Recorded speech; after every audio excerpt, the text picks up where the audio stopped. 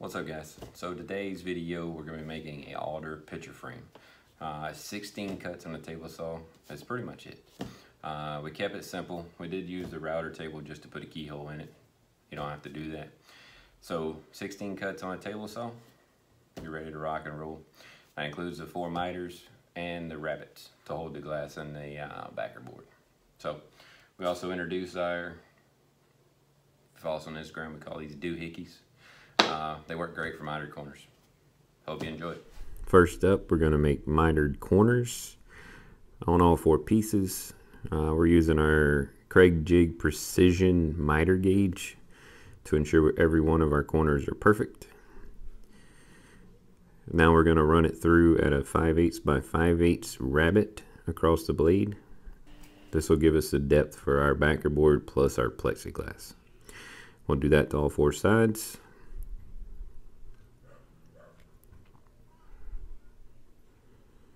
Now we're going to measure for the back. We're going with a white oak back on this one. It'll make a pretty cool contrast at the end, you'll see. So we snug it in before we glue anything. This ensures if any trimming needs to be done, we can.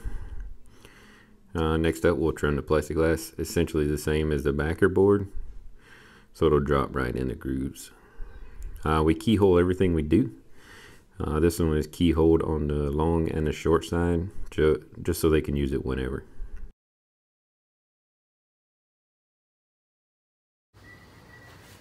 Alright guys, we've got our miter frame here. Now we're getting ready to glue it and clamp it up. We had a bunch of these triangles, so we're going to try some clamps here and see how they work out. So first we put our CA glue on. We use Starbond. This is Starbond medium. Glue on. Accelerator on there. Line it up where you want it. Press and hold. Give it a few seconds to grab a good bond. So we got 4 of them made. We're going to pop a couple nails in here with our trim gun just in case. And then we'll see. As you can tell, he's able to put equal pressure against all 4 sides using these little, we'll call them doohickeys. So we put them together with the Starbond, the medium, and the Accelerator, and then the frame itself is held together with Titebond speed set. This stuff is pretty awesome if you guys hadn't tried it.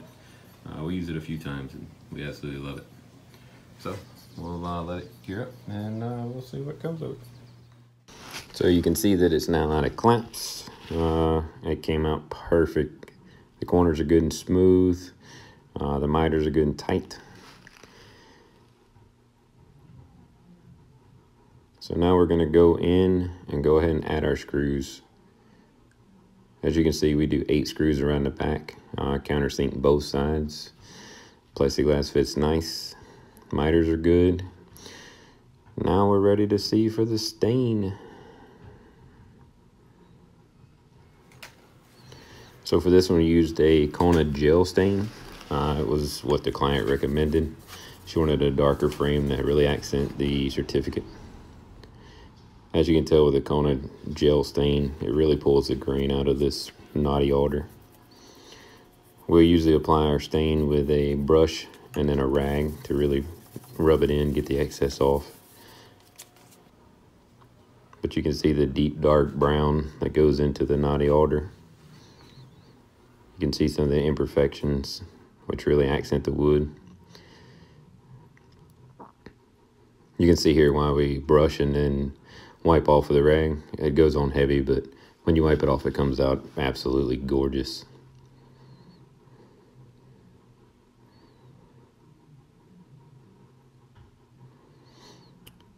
So here we stained the back. We debated on even staining the white oak because white oak's so gorgeous on its own. Just to give it a good inside though, we did the back. We left the inside natural, as you can see here.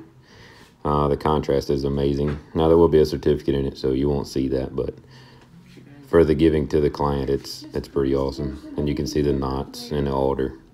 Tons of character inside of this frame. And last but not least, we got to use our Gearheart Industry branding iron to brand the back. Our favorite parts, when you pull it off, you see the smoke. Check that out.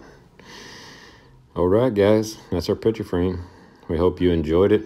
If you like what you see, go ahead and subscribe and hit the thumbs up button. Thanks.